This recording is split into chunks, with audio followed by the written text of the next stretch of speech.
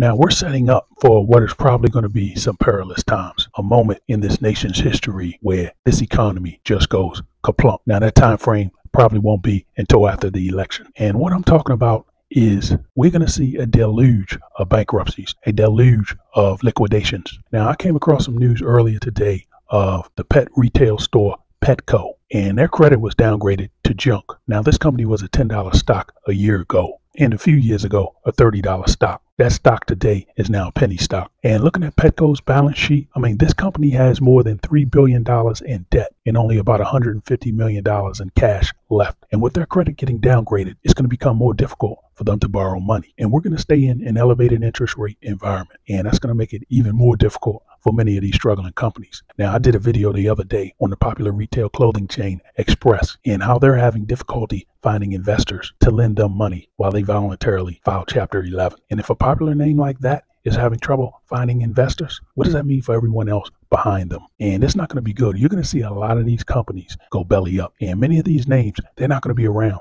a few years from now. So the retail sector, the commercial real estate sector, they're going to be in the doldrums for a while. Now, we're just beginning. They're going to hold this dam back until after the election. But once the election is over, this dam's going to burst and you're going to see a ton of bankruptcies. And what's going to make this worse is they're all going to run to the trough at the same time, but there aren't going to be enough investors. If a popular retail brand name is having trouble finding investors now, imagine later in the year as the Fed is talking about hiking rates.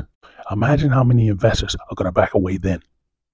Now, gold and silver have been zooming up in the past few weeks, and those are warning signs. Those are inflationary warning signs. That tells you where inflation is going. And gold isn't wrong. It's been around longer than the Federal Reserve, and it's telling us, it's flashing warning signs telling us exactly where inflation is going to go, and we're going to be in big trouble. Now, Jamie Dimon came out yesterday and said that he could see interest rates at 8%. And he's following in the footsteps of former Treasury Secretary Larry Summers, who a few months ago said there's a chance that the Fed could actually raise rates. So we're seeing more and more of these guys at the top jump on the bandwagon of the Fed reversing course and raising rates versus cutting rates. And I said long ago that oil, the price of oil, was not going to allow the Fed to cut rates. And if you follow this channel, I said last year that it would be 2025, perhaps 2026, before the Fed could cut rates. And they would have to reverse course and end up hiking rates. Now, they're not going to hike rates before the election. But after the election, if oil prices are still over $90 a barrel, you're going to see these guys hike rates. Now, if they take baby steps like they did before by just hiking rates a quarter of a point, they're going to remain behind the curve. They're not going to solve this inflation debacle. These guys, they're going to have to come out swinging hard.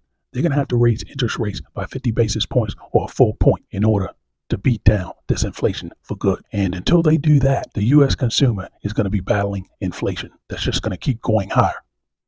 Now, BlackRock announced that they're buying AIR communities for $10 billion. Now, this is a company that owns 76 multifamily communities on the East Coast. And BlackRock isn't playing. They're going to own entire zip codes, entire counties in this country. Now, this news comes on the back of them buying Tricon Residential. And if you haven't heard of this name, Tricon Residential was the second or third largest investor entity buying up homes in America. Now, these guys, they have been buying trailer parks. They've been buying entire communities. And when they come in, slap a little paint on the exterior, change the name, call it luxurious, and then begin charging double from what previous renters were paying. And if you're looking to buy a home, it's only going to become more difficult. Because as these guys end up owning entire zip codes, they're in this game for recurring revenue, for renting. And by these guys buying thousands of properties, all that's going to do is shrink the market, shrink the available pool of homes on the market. So you're going to need a ton of cash, a great credit score, and a six-figure job to get in many of the homes that are going to be sold. And remember, folks, in the last quarter of last year,